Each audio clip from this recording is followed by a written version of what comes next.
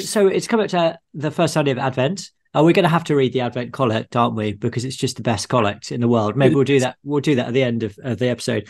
First Sunday of Advent. So I thought we'd have an apocalyptic reading because Advent, everyone always thinks, oh, Advent is just about the birth of Christ. It's not just about the birth of Christ.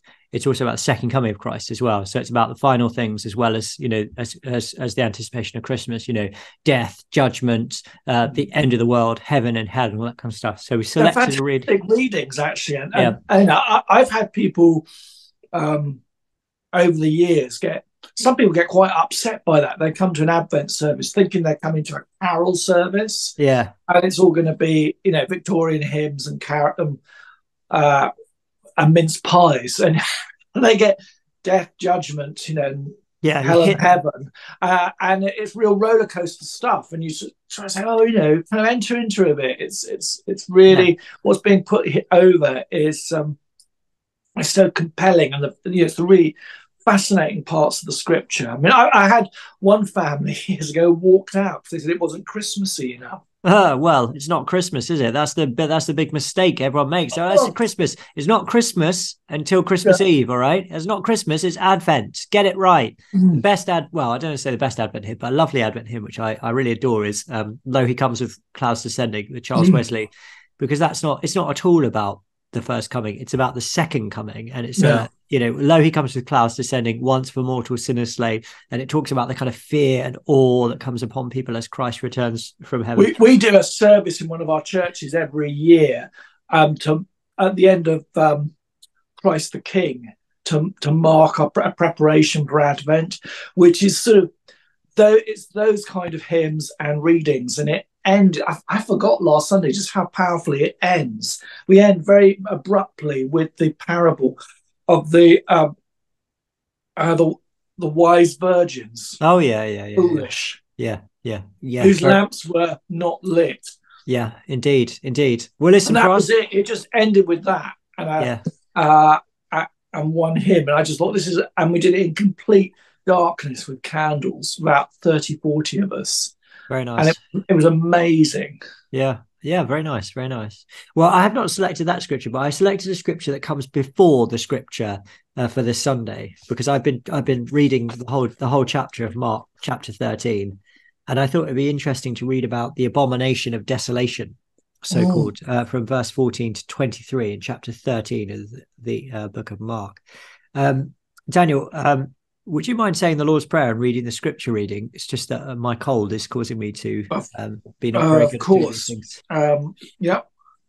So let's begin then with prayer, mindful that we're privileged to call God Father.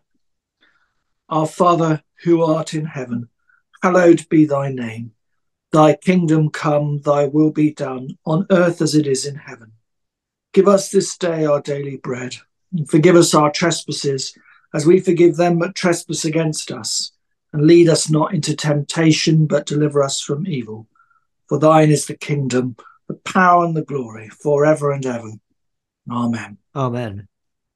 So we have chapter 13 from St. Mark, Mark's a much shorter gospel than the others. So it's sort of 2/3 into the text. Am I reading the whole 13? So from verse 14 to 23, please. Yes. Okay. Jesus said, when you see the abomination that causes desolation standing where it does not belong, let the reader understand. Then let those who are in Judea flee to the mountains. Let no one on the roof of his house go down or enter the house to take anything out. Let no one in the field go back to get his cloak. How dreadful it will be in those days for pregnant women and nursing mothers. Pray that this will not take place in winter, because those will be days of distress, unequaled from the beginning when God created the world until now, and never to be equaled again. If the Lord had not cut short these days, no one would survive. But for the sake of the elect whom he has chosen, he has shortened them. At that time, if anyone says, look, here is the Christ, or look, there he is, do not believe it. For false Christs and false prophets will appear and perform signs and miracles to deceive the elect, if that were possible. So be on your guard. I have told you everything ahead of time. But in those days following that distress, the sun will be darkened, the moon will not give its light, the stars will fall from the sky, and the heavenly bodies will be shaken. At that time, men will see the Son of Man coming in clouds with great power and glory, and he will send his angels and gather his elect from the four winds and from the ends of the earth to the ends of the heavens. That's great, Daniel. Let's stop it there. That's really, really good. There in verse 26, 27, you've got Christ referring to himself as the Son of Man and making an allusion to Daniel 7, which he does actually quite frequently. It's amazing. It's an amazing allusion, really. If people are interested, they should go and look up Daniel 7 and read it through if they're not familiar with it. But yeah, the thing I was really interested in my studying of this scripture is this particular passage on the abomination of desolation.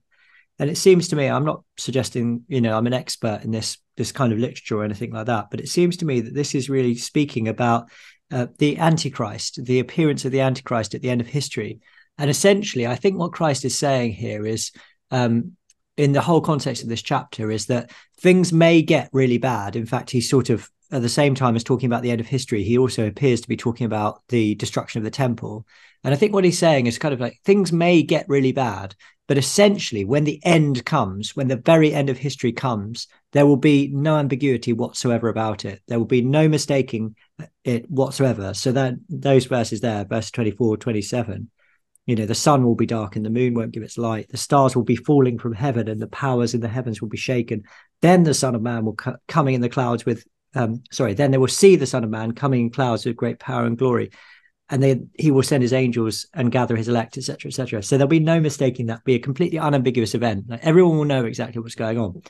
Before that happens, verse 21, having described these sort of cataclysmic events, then if anyone says to you, so this is prior to the return of Christ, if anyone says to you, look, here is the Christ, or look, there he is, do not believe it. And that's why, well, that's a big sort of sign that this is talking about the Antichrist, because that is the nature of the Antichrist, to masquerade as the Christ. And the Antichrist, it seems, I think, quite likely, given what Scripture says. And also, we'll talk about things which are relevant to this later in the episode. But when the Antichrist appears, he will lead the nations astray. And people will be saying, essentially, this is the Christ. This is the one who has come to save us. So they'll say, look, here is the Christ. Look, there he is. And there'll be pressure on believers to accept this, even though we know that when Jesus comes, it will be completely unambiguous and there'll be no debate about it. There'll be false Christs who offer themselves as the real Christ, and there'll be pressure. There'll be social and political pressure to believe it and to go along with it. So in verse 22, for false Christs and false prophets will arise and perform signs and wonders. So we'll talk about this later, won't we, Daddy, with the Roger Eyre article we're going to talk about. Perform signs and wonders to lead astray, if possible, the elect. So even to try and lead astray Christians and people who are committed, devoted followers of Jesus Christ. And then verse 23, of course, the whole point of this whole thing.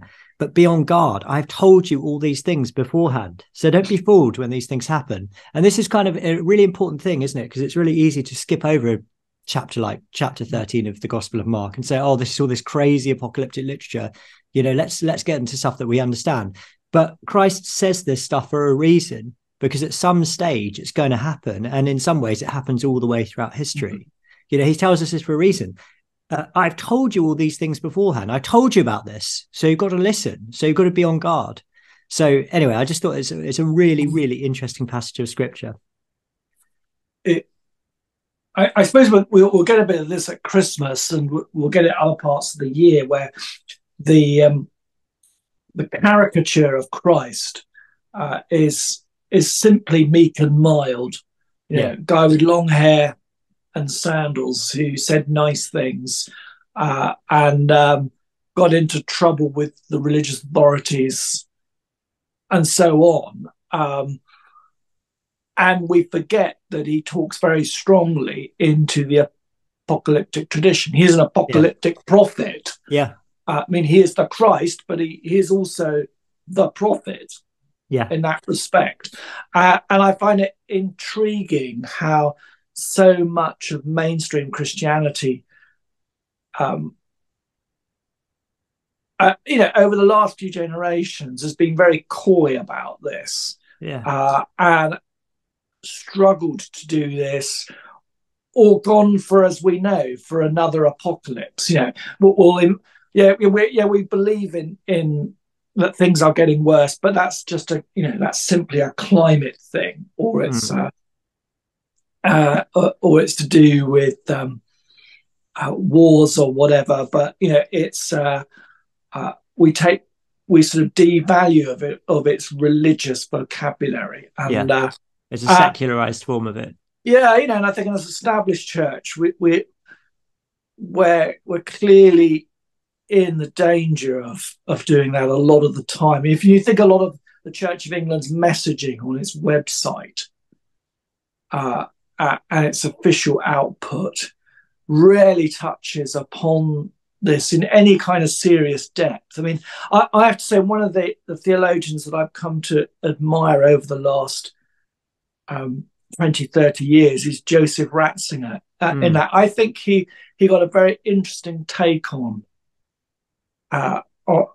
this, and the direction of travel that history is moving in. And he could speak about it in a way that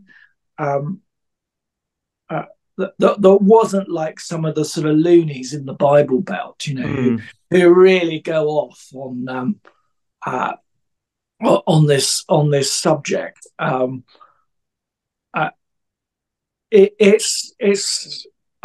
think you can't edit this out in the life of Christ. Each of the Gospels has this as a sort of concluding teaching material. Even the fourth Gospel has elements of this, doesn't it? In the great discourses at the Last Supper. But too often, I think we're very shy of this. And I think it's a real shame that just as we've disenchanted the world in the last few centuries, so likewise we've disenchanted our sense of time and history.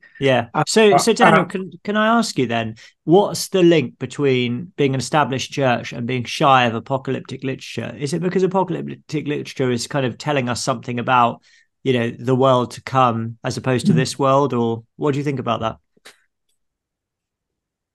Well, you could say Christ was speaking to an established religion in his time. And you can look at some of the key players like the Sadducees, who didn't believe in the resurrection, because I think the talk at the time was they weren't going to be resurrected. They weren't in the offer for the new heaven and the new earth.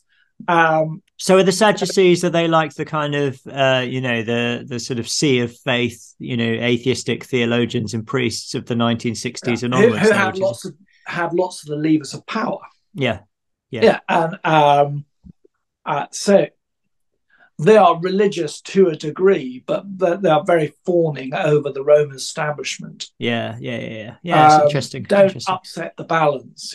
Keep the peace. And you can see how that's one of the shadow sides of an established church is that if we are,